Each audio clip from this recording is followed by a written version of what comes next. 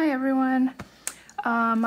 It's Friday, the day after Thanksgiving, and I hope everyone who celebrates American Thanksgiving anyway had a lovely, relaxing day. I just received something from the mail and I am super excited about it, so I thought it'd be good to come on here and unbox it and maybe give it a shot. So this is from the London stationery shop Choosing Keeping.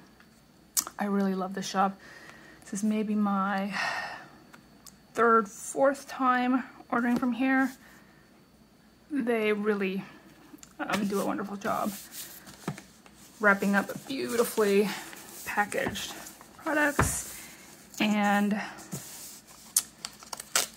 they have some really unique things that I don't see elsewhere, which is really nice. In an ideal world, I would have done that a lot nicer, but that did not happen. So we'll make do here.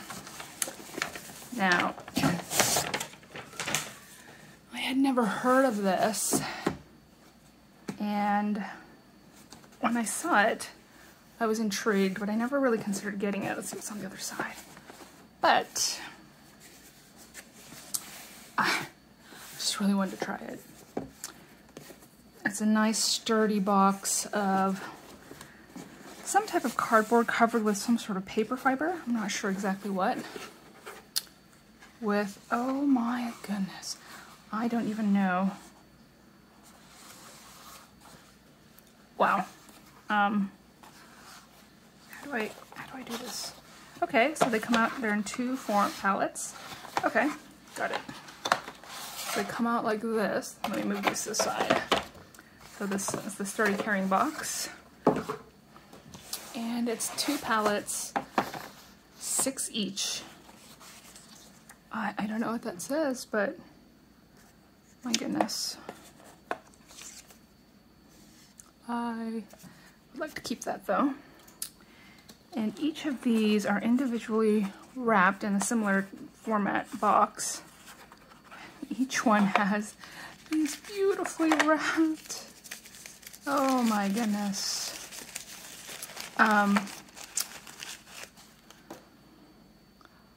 Pigments in their own little ceramic base. It'd be great for using again. I don't know how to pronounce what these are. These are something called Sayun de Kyoto Nihonga. This is the full pan Teppachi set. I don't, you know, I'm gonna pull these all out so I can kind of swatch them. Let's see, let me try to see on the site if it tells me what, I don't know if you can see that, what these really are.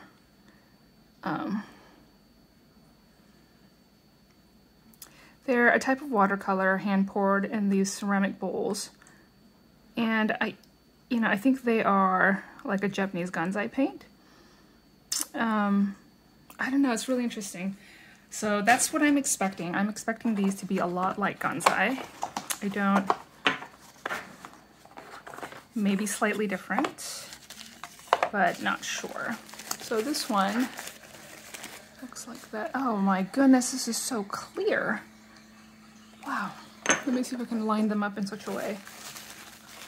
If I can figure out how to speed up this video, I will. But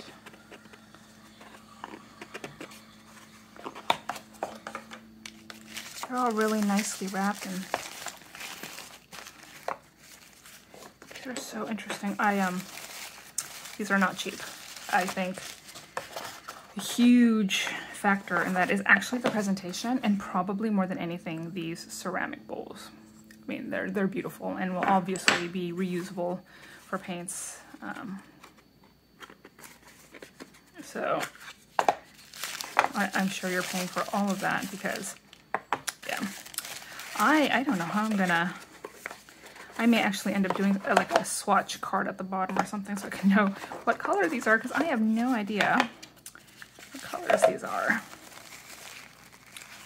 Some of these seem more opaque. Some of these seem more transparent.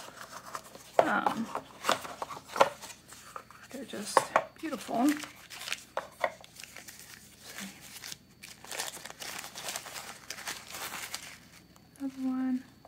And, you know, I wonder if these actually say different things. I'm not exactly sure. I don't know if anybody knows. I mean, just offhand, they look similar. Some of these are written on the bottom, some of these aren't.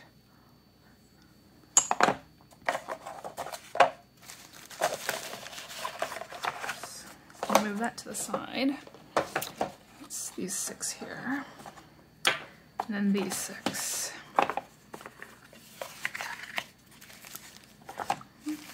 Ooh, this one looks kind of bright and vibrant. Like a beautiful, really vibrant color right there. Maybe I can pull that here. Oh wow, this is like a ochre color.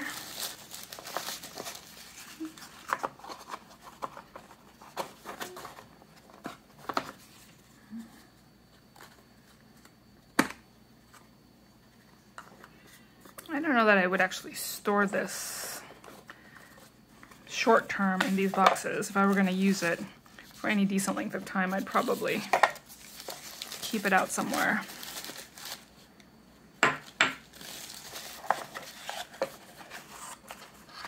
There.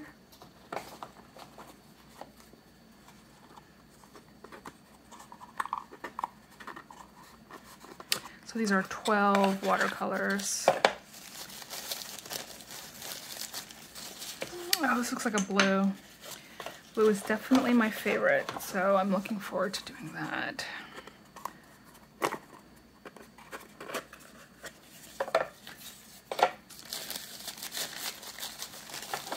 Oh, this is a really vibrant blue. It's so pretty. I've been trying to come up with a better way to swatch my paints. I'm one of those people that definitely I don't find swatching very fun, so I tend not to do that as a general rule, which of course I should, and it's wrong of me not to, but you know, I don't want to do that. But if I can find a fun way to swatch, then I would do it more. So if anybody has any good creative ideas of how to swatch, but really just paint, that would be great. I don't know if you can see all of these colors. These are the 12 colors in the ceramic pans. This one is really almost slightly chalkier. I wonder what this will come out as. It reminds me of matcha tea almost. So here I got some water. I'm just gonna kind of maybe put a drop in each, a few drops in each to kind of activate it. I don't know, that's what I would do for traditional watercolor. I do this for my Gonzais as well. So you can already see like up here that yellow beading really nicely. Just pigments coming out on top. Really pretty. Okay, I'm just gonna swatch a couple of these just to see what they look like. Here, I have here a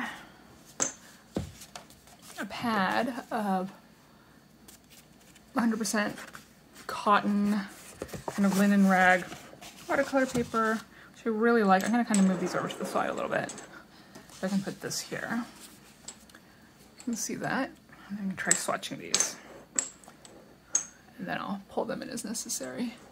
Okay, this here is a brush that I got from another order as well, from Choosing Keeping, and I'll just use this. I actually find getting the bristles usable kind of hard, but we'll work on that. Okay, so I'll start with this one here.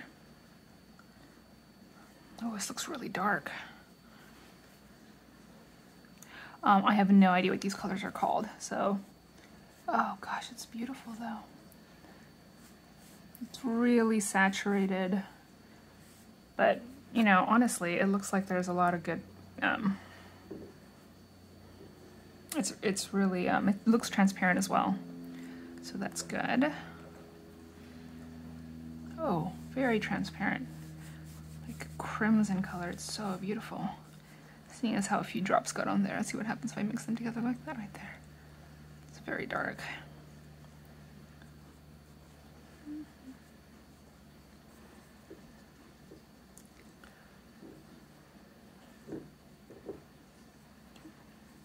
Let's try this one. This one is, oh, oops. Oh, it's a really earthy color. I like that earthy color.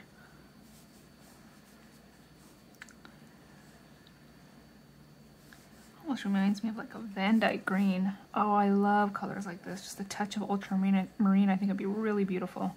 This would be good for pine trees, I think. Oh, I like that. Yeah, these are really vibrant. Although they are a touch opaque, they aren't super opaque. I love how it fans out like that, like on these orangey veins. It's like fire. Oh wow, I really like that. And kind of maybe move these up a little bit. And then I'll move, oops, sorry, I just hit the camera. Move these over so I can get them more cleanly in the shot. Okay. Okay. Let's do this one.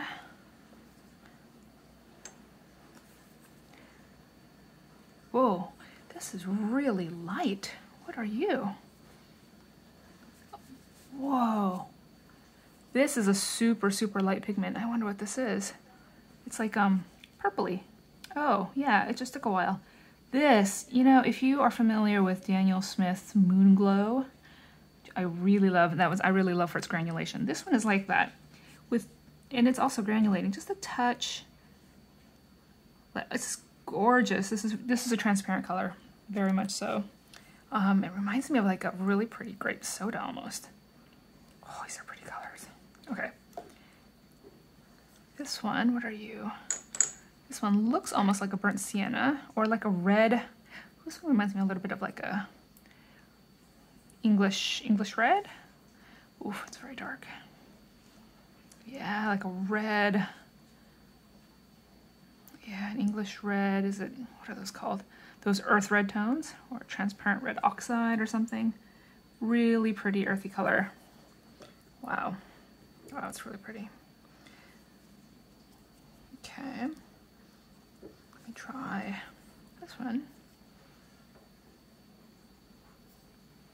This one looks more burnt umbery. So I wonder what this one is. Oh, not at all. This is like a mauvey, very transparent purple. How interesting.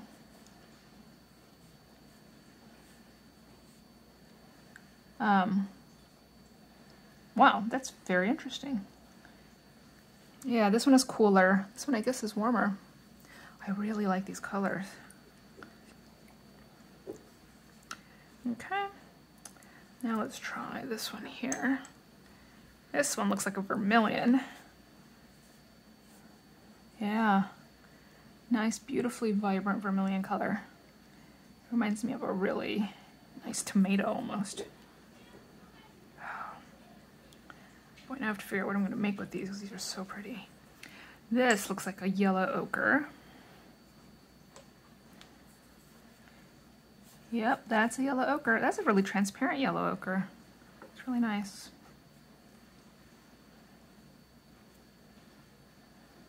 Look at that. These granulate pretty nicely too. I love granulation and texture in my paints. Okay, this one, some type of green. Ooh, deep dark. This is a really opaque green. It's really nice though. Wow.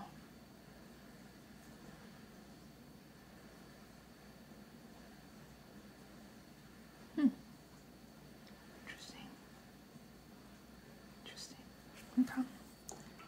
Yeah, I like that color too. Almost bordering on a black, that one. This is really nice. It'd be good for meeting down colors. That was that one, so let's do this one up here. This is a much nicer sort of, or much I should say nicer, brighter green. Oh, this is opaque, but it is absolutely beautiful. Oh goodness. This is a pretty color.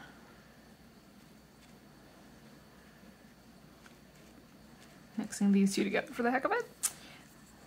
And then my blues, which should be my favorite. So, but actually these are all super super pretty. I cannot come up with a favorite here. Okay. Ooh, this looks like a super granulating ultramarine. I love granulating ultramarines. It's like that classic lapis lazuli color. Wow, that is quite a color. Yeah, look at that. It's like this cornflowery blue. Goodness. Yeah, too much water, but super, super nice. Wow. And then last but not least is what looks like this midnighty blue.